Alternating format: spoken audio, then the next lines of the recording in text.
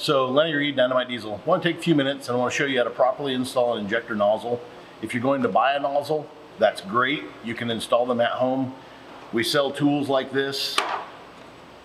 This is how you properly hold the injector body without damaging the body. We've got the tools for basically everything that we sell nozzles for now. The tools are not very expensive, but there's a lot of steps come along the way. For your specific need, for your specific engine, you can always feel free to reach out and call us and we'll go through it with you. Today, for all practical purposes, I'm going to be showing you the Cummins type stuff. So 5, 9, 6, 7, basically it both works the exact same way. Now, I've already got the Cummins tool chucked up in the vise.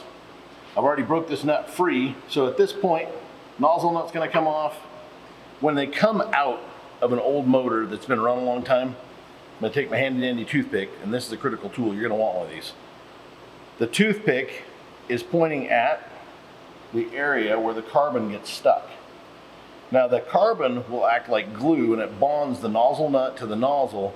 When you go to break it free on the vise, it may break off the pins that align the nozzle. So how we do it here at the shop is we would take a pick and we would break some of that carbon out of there. Then we would throw them in the ultrasound machine, and the heat from the ultrasound machine plus the ultrasound machine's washing ability gets all of that carbon out of there for us, and we're not fighting the stickiness. So nozzle nut, it's going to be really critical that you take this nozzle nut and you run a wire brush inside of it with some brake clean. Get all of the inside of that thing there spotless. There can be nothing in the threads, there can be nothing up above the threads. All of that needs to be just dead spotless, perfectly clean. When reapplying the nozzle nut, I'll take just a little bit of this Lucas stuff and I run just a little tiny bit of lube on the threads to make sure the threads don't get sticky.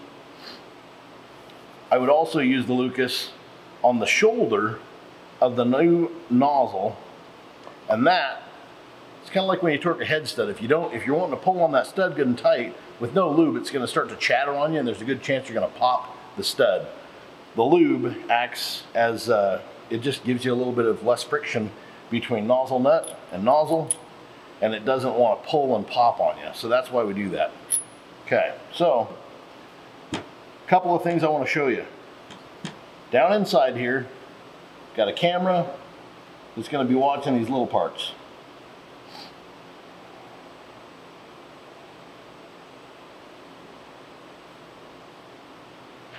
How this stuff all works, you've got a spring with pre-tension on it. This is called the DFK shim. That thing's responsible for idle and just after idle, the tip in.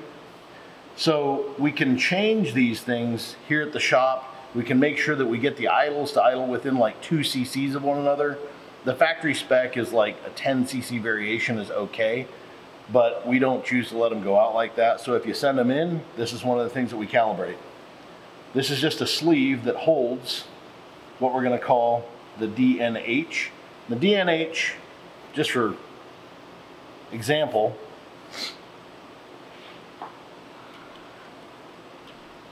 that's the options of DNH shims that we have in stock, and these help the overall needle travel get balanced out. So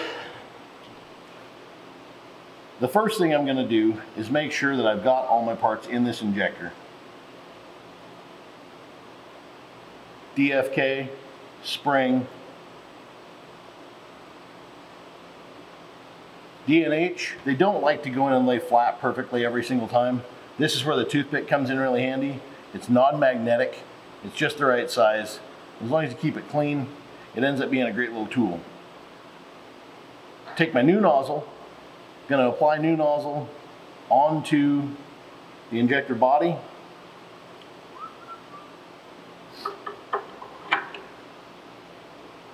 Like I said, a little bit of lube.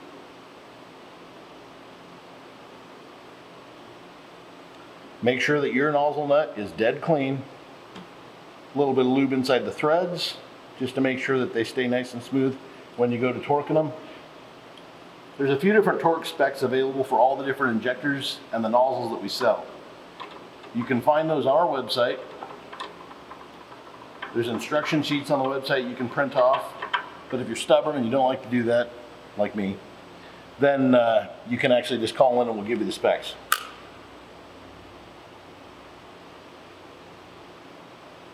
On the Cummins body stuff, I torque all these to 40 pound-feet.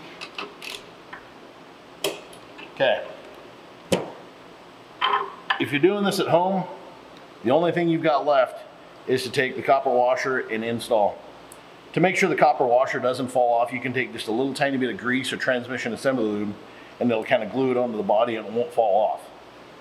Here at the shop, what we're gonna do is we would throw it in the test stand.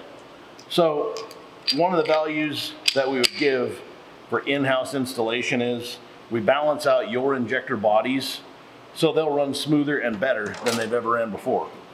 Factory specs are a little bit loose. We try to tighten up those specs by a lot. And at this moment, I would throw in the test stand, run the injector, 5 different settings. We would balance it and get it within, like, say 2%. They wouldn't leave here until all 6 of your, or all 8 of your injectors were actually within 2%. Now, if you're doing this at home or if you're doing this at a shop, if you start the truck and it doesn't sound as smooth as it did before, or if there's any knocking or rattling going on, pull the injectors back out. I hate to say it, but you need to send those in for calibration at this point. Reason for that is if you've got an injector that's hitting a lot harder or a lot softer than others, you've got possible damage coming to the engine. We don't want that. We don't want to be a part of that. You don't want that. An inexpensive nozzle swap can be very expensive if you end up hurting a motor. So please, at that point, just send the injectors in. We'll calibrate them as fast as we can and get them back to you. Long run, you'll be a lot happier that way. But that's pretty much it. That's the 5.9 and 6.7 Cummins nozzle installation. If you have any questions, feel free to reach out to us, 208-209-3214, or shoot us an email. You can find us on our www.dynomitediesel.com whenever you like. Thank you. Have a great morning.